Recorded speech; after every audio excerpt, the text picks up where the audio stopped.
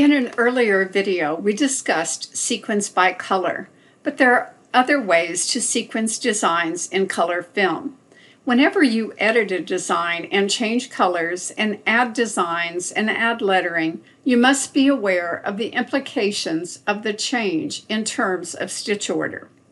This design was created by adding a duplicate design to the first design and then adding lettering and some extra flowers. Always look at color film to notice the sequence of a design. In color film, notice that the first design stitches, and then the duplicate design stitches, then the lettering, and then the 3 flowers that were placed on top. The design can stitch out much more efficiently by combining colors. An easy way to do this is go to Design and Optimize Color Changes.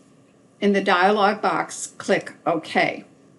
Now the light colors are combined and the design is no longer stitching out the left side and then the right. The software knows the correct order that needs to be maintained, so the design will stitch out properly and will not resequence any colors that are on top of other design elements. You can also manually change the stitch order in color film. You can move an object or color forward or backward in the stitch order. When you change the stitch order in this way, you need to be aware of objects that are placed on top of other objects, such as the blue flowers in the center. The objects on top need to be stitched last. If these flowers are selected and moved to the start of the design, the yellow stitching on top of the flower, and that would not be the correct order. Just click undo to bring the flowers back on top. If you wanted the lettering to stitch first, you could select it in color film and click on Move to Start. Since it's not stitching on top of any other element in the design, that would be fine.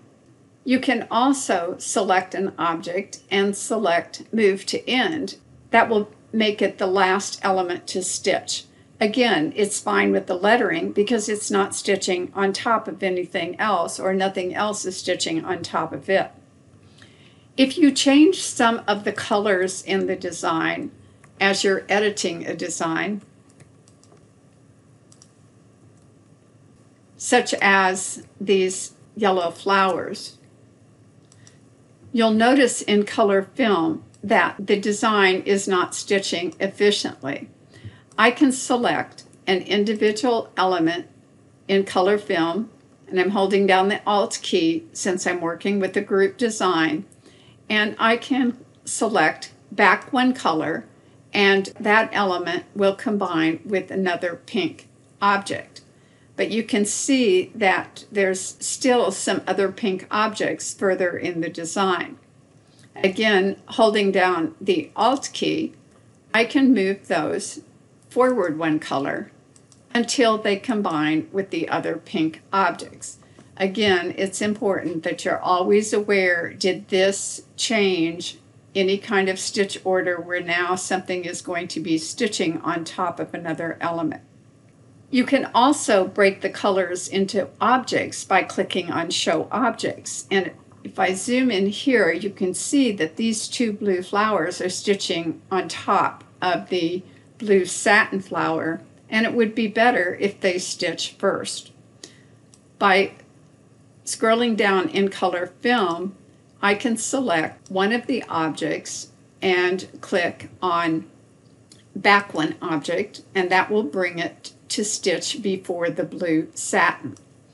I can also select the blue satin flower and move it forward one object, and now the blue satin flower is stitching on the other blue objects. The direction of the triangles in color film in the icons will always point in the direction that the object or color will move in color film. Remember also to always click on the stitch player to watch the design stitch out before saving the design.